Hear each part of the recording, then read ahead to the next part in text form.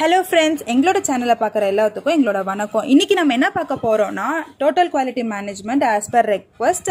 So அதில் வந்துட்டு ரேண்டமாக ஒரு 4 யூனிட்ஸ் கவர் பண்ணுற மாதிரி 150 கொஸ்டின்ஸ் வச்சிருக்கேன். அது யூனிட் வைஸ் வந்துட்டு ப்ரிப்பேர் பண்ணிட்டு இருக்கோம். ஒன்ஸ் ப்ரிப்பேர் பண்ணதுக்கப்புறம் போஸ்ட் பண்ணுறோம். இன்னைக்கு வந்துட்டு 150 கொஸ்டின்ஸில் ஃபர்ஸ்ட் 50 கொஸ்டின்ஸ் வித் எக்ஸ்பிளனேஷன் பார்க்க போகிறோம்.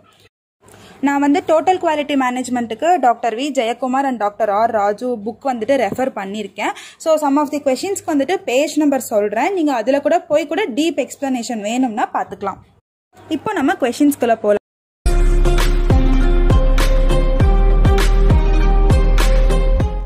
ஃபர்ஸ்ட் கொஸ்டின் வந்துட்டு which one is not a process tools for TQM system? நம்ம வந்து 7 static tools of qualityல histogram பார்ப்போம், process flow analysis பார்ப்போம், control charts, அதுக்கப்புறம் Pareto diagram, check sheet எல்லாமே பார்ப்போம். பட் பிளையர்னு சொல்லிட்டு ஒன்று பார்க்க மாட்டோம். So that is not a process tool for TQM system. Next 6 sigma குவாலிட்டிலே பார்ப்போம். 3.4 defects per million opportunity. And inspection, scarp, repair are example of internal cost. மொத்தம் 4 types of cost இருக்கு. Prevention cost, appraisal cost, internal failure cost, external failure cost, 4 types இருக்கு.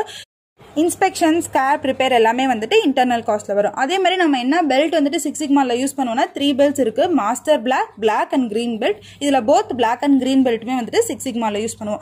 கஸ்டமர்ஸ்க்கு எது பிரைமரியா தேவைன்னா first நம்மளுக்கு communication, அது ரொம்ப முக்கியம். அதே மாதிரி கர்டசி தேவை, கிரெடிட்டபிலிட்டி தேவை, ரெஸ்பான்சிவ்னஸ், அதெல்லாமே வந்துட்டு கம்யூனிகேஷனுக்குள்ளே வந்துடும். ஸோ ஃபர்ஸ்ட் ஆப்ஷன் தான் வந்துட்டு எல்லாத்துக்குமே செட் ஆகும், எல்லாத்தையும் கவர் பண்ணும்.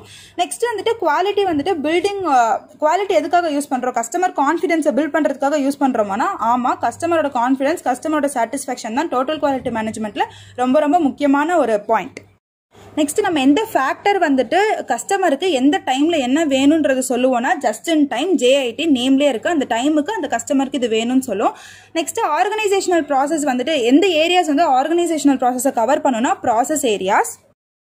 காஸ்ட் எல்லாமே வந்துட்டு டிக்ரீஸ் ஆகி with results in a better குவாலிட்டினா that is accept maintenance cost. Quality customer மூலமா எப்படி டிஃபைன் பண்ணுவாங்கன்னா யூசர் பேஸ்டு, நம்ம customer user based definition of quality.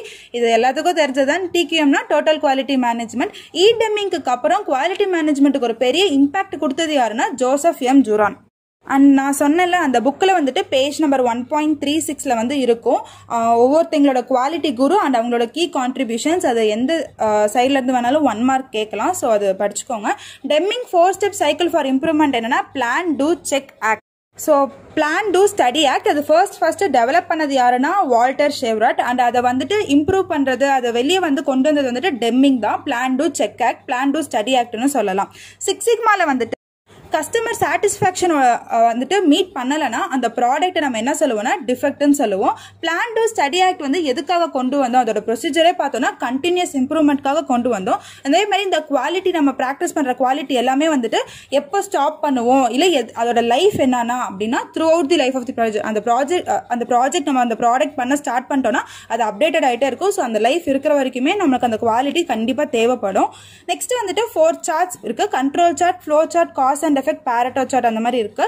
அதுக்கு முன்னாடி ஹிஸ்டோகிராம் சார்ட் சொல்லிட்டு இருக்கு. ஹிஸ்டோகிராம் எதுக்காக யூஸ் பண்ணுவோம்னா எந்தெந்த லொகேஷன்ஸ்ல எந்தெந்த டிஃபெக்ட்ஸ் இருக்குன்றதுக்காக யூஸ் பண்ணுவோம். பர்டிகுலரா அந்த குவாலிட்டி ப்ராப்ளம் வந்துட்டு ஐடென்டிஃபை பண்ணணும்னா cause and effect diagram use பண்ணுவோம். Pareto சார்ட் வந்துட்டு ப்ரியாரிட்டைசேஷனுக்காக யூஸ் பண்ணுவோம். குவாலிட்டி சர்க்கிள்ல வந்துட்டு பெஸ்டா இருக்கணும், அதாவது டீம் ஒர்க் மாதிரி அது பெஸ்டா இருக்கணும்னா நம்ம எதுலலாம் வந்துட்டு எம்ப்ளாயிஸை ட்ரெயின் பண்ணிருக்கணும்னா குரூப் டைனாமிக்ஸ், ஒரு டீம் ஒர்க் குரூப்பா எப்படி ஒர்க் பண்றதுன்னு தெரிஞ்சிருக்கணும். மோட்டிவேஷனல் பிரின்சிபல்ஸ் கொடுத்துருக்கணும். And main communications.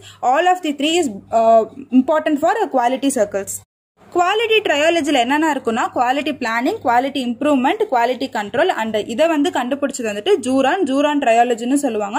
Production issues எல்லாமே வந்துட்டு ஃபர்ஸ்ட் ஸ்டார்டிங்லேயே சொல்லிடணுமாமா? ஆமா, கரெக்ட். அது எப்பயுமே ஸ்டார்டிங்லேயே சொல்லிடணும். இன்ஸ்பெக்ஷன் அப்படின்றது எந்த பார்ட்குள்ள வரும்? Quality control. அதாவது 3 ட்ரையாலஜி இருக்கு, பிளானிங், இம்ப்ரூவ்மெண்ட், கண்ட்ரோல். அதில் இன்ஸ்பெக்ஷன்றது கண்ட்ரோல், குவாலிட்டி கண்ட்ரோல்குள்ள வரும். QFD வந்துட்டு ஃபுல் ஃபார்ம் என்னன்னா quality function deployment. Next reliability அப்படின்னா என்ன அப்படின்னா இப்போ ஒரு கஸ்டமர் வந்து ஒரு ப்ராஜெக்ட் கேட்குறாங்க அப்படின்னா அது வந்து நம்ம எந்த கண்டிஷனில் எப்போ வேணாலும் கொடுக்கலாம்னு இருக்கக்கூடாது. ஸ்பெசிஃபிக் கண்டிஷன் இருக்கணும். அதுவும் அந்த டைமுக்குள்ளே ஸ்பெசிஃபைடு பீரியட் ஆஃப் டைமுக்குள்ளே கொடுத்துடணும். ஸோ அதுதான் ரிலேபிலிட்டி. நெக்ஸ்ட் கைசன் வந்துட்டு என்ன சொல்லுவோம்னா ஜாப்பனீஸ் டேர்ம், அது கண்டினியூஸ் இம்ப்ரூவ்மெண்ட்னு சொல்லுவோம். அந்த ப்ராசஸ் வந்துட்டு ப்ரொடக்டிவிட்டி இம்ப்ரூவ்மெண்ட்டுக்காக நம்ம எப்போல்லாம் பண்ணணும் அப்படின்னா டெய்லியும் பண்ணணும். ஒரு கண்டினியூஸ் இம்ப்ரூவ்மெண்ட்னாலே அது டெய்லி வந்துடும். நெக்ஸ்ட் குவாலிட்டி மேனேஜ்மெண்ட்ல என்னென்ன எலமெண்ட்ஸ் எல்லாம் இருக்குன்னா ஆர்கனைசேஷனல் ஸ்ட்ரக்சர், ரெஸ்பான்சிபிலிட்டி, ப்ரொசீஜர், இது மூணுமே வந்துட்டு எலமெண்ட்ஸ் ஆஃப் குவாலிட்டி மேனேஜ்மெண்ட்குள்ள வரும். நம்ம பர்ச்சேஸ் பண்றப்போ நம்ம வெண்டர் கிட்ட பாக்குறப்போ நம்மளுக்கு எதெல்லாம் வந்துட்டு இம்பார்ட்டண்டா இருக்கணும் இன்ஸ்பெக்ஷன் டைம்லனா நம்ம அந்த ப்ராடக்டோட கேரக்டரிஸ்டிக்ஸ் வந்துட்டு அது இன்ஸ்பெக்ட் பண்ணியிருக்கணும். Next the tolerances that would be allowed, அதுவும் இருக்கணும். So both A and B. Poco yoke அப்படின்னா ஜாப்பனீஸ் டேர்ம்ல என்ன சொல்லுவோம்னா ஃபுல் ப்ரூஃப் அப்படின்னா என்னன்னா ஃபேக்கா வந்துட்டு நம்ம ஒரு கதை கிரியேட் பண்றது, ஃபால்ஸ் ஸ்டோரின்னு சொல்லலாம். 14 பாயிண்ட்ஸ் வந்துட்டு டெம்மிங் எதுக்காக ரொம்ப ஸ்ட்ராங்கா நின்னாருன்னா ட்ரைனிங் அண்ட் நாலேஜ்க்கு தான் ஸ்ட்ராங்கா நின்னாரு. அண்ட் ஃபிஷ்போன் டயக்ராம் நம்ம என்னன்னு சொல்லலாம்னா காஸ் அண்ட் எஃபெக்ட் டயக்ராம்னு சொல்லலாம். அதை கண்டுபிடிச்சது வந்துட்டு இஷிகாவா. ஸோ இஷிகாவா டயக்ராம்னு சொல்லலாம். டெம்மிங் வந்துட்டு ஒரு ப்ராப்ளம் அக்கர் ஆகுதுன்னா அது சிஸ்டம்னால அக்கர் ஆச்சுன்னா மேனேஜ்மெண்ட் தான் அதுக்கான ரெஸ்பான்சிபிலிட்டிஸ் எடுத்து அது இம்ப்ரூவ் பண்ணணும்னு சொல்லியிருக்காரு. அது சொன்னது டெம்மிங் தானா? ஆமா, டெம்மிங் தான் சொன்னாரு. Next maturity model can be used as a benchmarking கம்பேரிசன்ல பார்ப்போம். அது வந்துட்டு யூஸ் பண்ணுவோமா, எதுக்காகனா அண்டர்ஸ்டாண்டிங்காக யூஸ் பண்ணுவோம்னா ஆமா, true. 14 point for frame work of quality சொன்னது யாருன்னா டெம்மிங். அதே மாதிரி இஷிகாவா வந்துட்டு cause and effect diagram, quality circle தான் சொல்லியிருப்பாங்க. ஜூரானன்றது நம்ம முன்னாடியே பார்த்தோம். டெம்மிங்க்கு அப்புறம் இந்த குவாலிட்டி மேனேஜ்மெண்ட்டுக்கு ஒரு பெரிய இம்பாக்ட் எடுத்துட்டு வந்தாரு. அவர் வந்து 10 ஸ்டெப்ஸ் ஆஃப் குவாலிட்டி மேனேஜ்மெண்ட் சொல்லியிருக்காங்க. 14 பாயிண்ட் ஃப்ரேம் ஒர்க்ன்றதுனால டெம்மிங். இதுவே 14 ஸ்டெப்ஸ் ஃபார் குவாலிட்டி இம்ப்ரூவ்மெண்ட் இருந்துச்சுன்னா cross by. Quality மேனேஜ்மெண்ட்டுக்கு 14 point டெம்மிங், 14 steps for quality improvement வந்துட்டு cross by. Next ஜூரான் quality trilogy. நம்ம முன்னாடியே சொன்னா குவாலிட்டி ட்ரையாலஜி வந்துட்டு ஜூரான் தான் கண்டுபிடிச்சாரு. அதுல என்னென்ன வரும்னா quality planning, quality control, quality improvement. Quality circle members எல்லாம் யார் யாரு அப்படின்னா quality circle top management, coordinator, facilitator, leader, members, நான் மெம்பர்ஸ்னு இருப்பாங்க. ஸோ இதில் வந்து அவங்க வந்து பெய்டு பண்ணி வரணுமா இல்லை எக்ஸ்டர்னல் ட்ரைனிங் கொடுத்து வரணும் இல்லைனா மெஷின் ஆப்ரேட்டர்ஸ் அந்த மாதிரி இருக்குமான்னு கேட்டிருக்காங்க. So none of 3.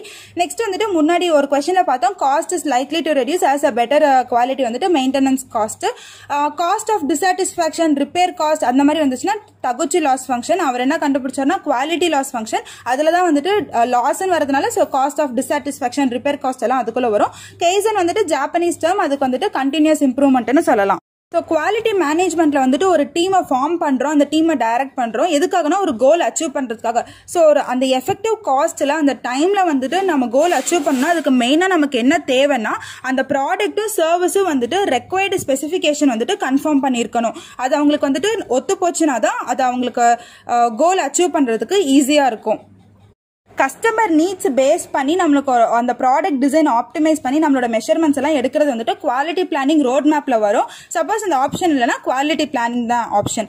DMAICன்றது என்னன்னா define, measure, analyse, improve, control. இந்த 5 ஸ்டேஜ்லுமே வந்துட்டு ஒவ்வொரு ஸ்டேஜும் ரொம்ப ரொம்ப இம்பார்ட்டன்ட். ஒவ்வொரு டயக்ராம்ஸ் படிப்போம். அண்ட் இதோட ஷார்ட் ஃபார்ம் தான் DMAIC. Quality fulfils NEET R expectation. அதோட எக்ஸ்பெக்டேஷன் என்ன இருக்குன்னா அது எக்ஸ்பிளிசிட்லி ஸ்டேட்டட், முன்னாடியே சொல்லியிருக்கணும். அதே மாதிரி இம்ப்ளைட் எல்லாமே நம்ம கொடுக்குற ஸ்பெசிஃபிகேஷன்ஸ் எல்லாமே இதுல இருக்கணும். லீகலி ரெக்வயர்டா இருக்கணும். All of the above. Next ஒரு எக்ஸாம்பிள் சொல்லியிருப்பாங்க. MC டொனால்டு அந்த மாதிரி இப்போ சப்போஸ் ஃபார் எக்ஸாம்பிள் KFC எதுவாக இருந்தாலும் எல்லா இடத்துலையுமே வந்துட்டு டேஸ்ட் ஆஃப் பர்கரோட டேஸ்ட் வந்துட்டு ஒரே மாதிரி இருந்துச்சுன்னா அது எதோட எக்ஸாம்பிள் பார்த்தோம்னா sensory critical to quality characteristics. Check ஷீட்ன்றது எந்த ஸ்டேஜ்ல வரும்னா மெஷர் ஸ்டேஜ்ல வரும். நான் சொன்னது டிஃபைன், மெஷர், அனலைஸ். நம்ம செக் ஷீட்ன்றது என்னது, நம்ம அந்த என்னென்ன பண்ண போறோம் அப்படின்றது தான். அந்த மெஷரிங்ஸ் எடுக்கிறதுனால அது மெஷர் ஸ்டேஜ்ல வரும். அண்ட் தென் குவாலிட்டி அஷூரன்ஸ் தான் வந்துட்டு நம்மளோட ப்ராடக்ட் சர்வீஸோட லெவல் வந்துட்டு எவ்வளவு தூரம் மெயின்டைன் ஆயிருக்கு அண்ட் எவ்வளவு தூரம் அந்த இஷ்யூஸ் எல்லாமே வந்துட்டு ப்ராப்பரா ரிசால்வ் ஆயிருக்குன்றது தெரியும். அந்த டெக்னிக், அந்த செட் ஆஃப் ஆக்டிவிட்டிஸ் வந்துட்டு குவாலிட்டி அஷூரன்ஸ் சொல்லுவோம். இப்போ நம்ம define, measure, analyse, improve, control பார்த்தோம் இல்லையா. இந்த ஒவ்வொரு ஸ்டேஜும் வந்துட்டு கடந்து போறப்போ ஒரு கேட் இருக்கும், அதுதான் டோல் கேட்னு சொல்லுவோம். டொயோட்டா ப்ரொடக்ஷன் சிஸ்டம் வந்துட்டு மெயினா 2 பில்லர்ஸ் வந்துச்சு. அது என்னன்னா just in time, ஜிடோகா, JJT.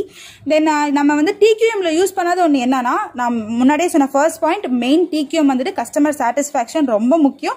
And அதே மாதிரி உங்களோட நீட்ஸ் எல்லாம் வந்துட்டு நம்ம இது பண்றது. இதுல ரெடியூசிங் மேன் பவர் பத்தி நம்ம பார்க்க மாட்டோம். அண்ட் தென் ஒரு டேட்டா செட்ஸ் கொடுத்துருப்பாங்க. அந்த டேட்டா செட்டை 2ஆ பிரிச்சிருப்பாங்க. இது நம்ம எப்படி வந்துட்டு பிரிக்கலாம், இந்த 20ன்றது என்ன, 0 1 2 3 4 5 6 7 8 என்னன்னா 20ன்றது ஸ்டெம், அது கூட பிரிஞ்சு வரது எல்லாமே வந்துட்டு லீஃப். நம்ம என்ன டயக்ராம் வந்துட்டு எரர்ஸ் கண்டுபிடிக்கிறதுக்காக, இந்த இடத்துல எரர் இருக்கு அப்படின்றது கண்டுபிடிக்கிறதுக்காக யூஸ் பண்ணுவோம்னா டிஃபெக்ட் கான்சென்ட்ரேஷன் டயக்ராம். முன்னாடியே சொல்லியிருந்தோம் காஸ் அண்ட் எஃபெக்ட் டயக்ராம்லயும் பர்டிகுலர் இது யூஸ் பண்ணிருப்போம். இந்த டிஃபெக்ட் கான்சென்ட்ரேஷன் வந்துட்டு அனலைஸ் ஸ்டெப்ல வரும். அதுவும் வந்துட்டு இதுக்குள்ளதான் வரும், காஸ் அண்ட் எஃபெக்ட் குள்ளதான் வரும். நெக்ஸ்ட் எந்த டயக்ராம் வந்துட்டு தப்பா போச்சுன்னா, நம்மளோட பிளானிங் தப்பா போச்சுன்னா திரும்ப நம்ம பிளான் பண்ணோம்னா பிடிபிசினா ப்ராசஸ் டெசிஷன் ப்ரோக்ராம் சார்ட். 9.19ல இருக்கும் பாருங்க, 7 டயக்ராம்ஸ் இருக்கும். Affinity diagram, relationship diagram, tree diagram, matrix diagram, matrix data analysis, பிடிபிசி, ஆரோ டயக்ராம், 5க்கும் டெஃபினேஷன்ஸ் இருக்கும். நம்ம நெக்ஸ்ட் 1 மார்க்ஸ்லயும் இது பார்ப்போம்.